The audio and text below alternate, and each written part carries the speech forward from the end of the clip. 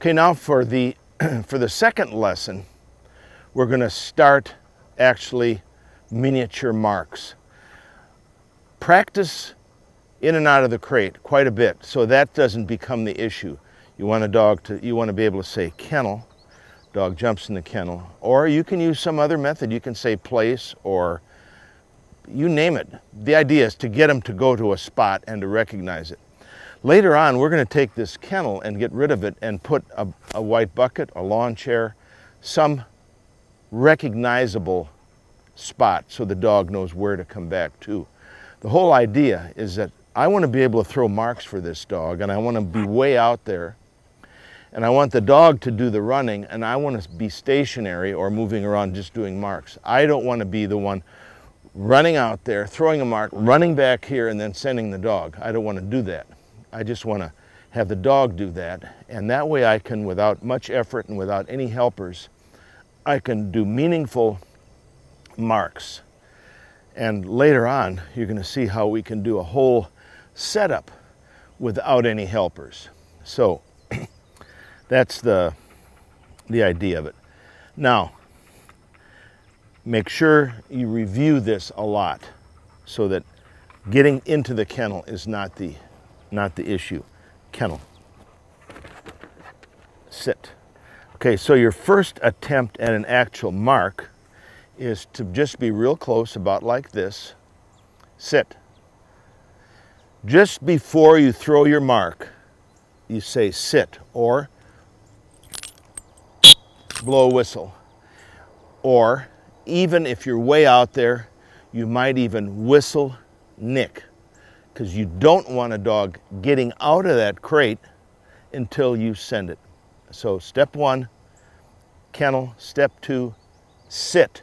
Then you can throw your mark. And this is just going to be a little baby mark just to get the idea across. Sit.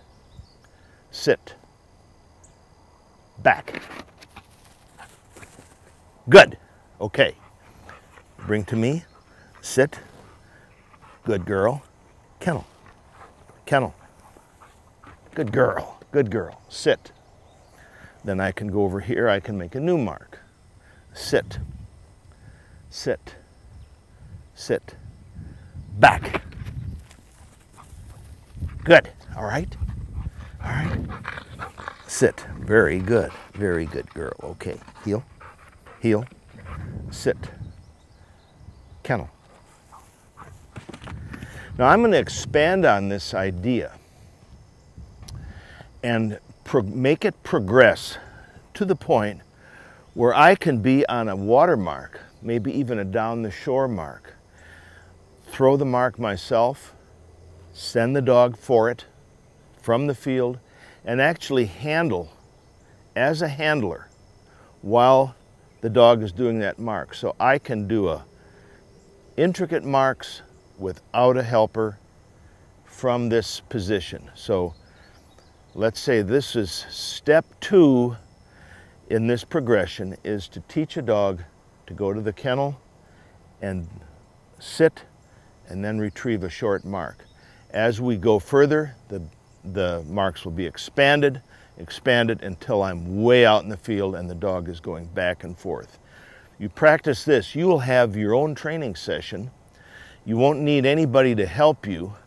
They won't have a bunch of dogs that have to be trained. And you'll be doing all this work and having fun with just you and the dog, which is, as you know, one of my favorite ideas. So that's lesson two. The next lesson is going to involve stretching this out a little bit. So that'll be lesson three, and that'll be coming up in a week or so. But I'm going to be practicing this for at least a week at this short distance, 10, 20 yards. Don't make the mistake of getting a dog in this position and then going way out in the field and trying to do it, because it won't work.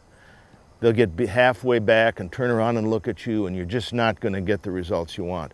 So start here, and then we'll expand it a little at a time.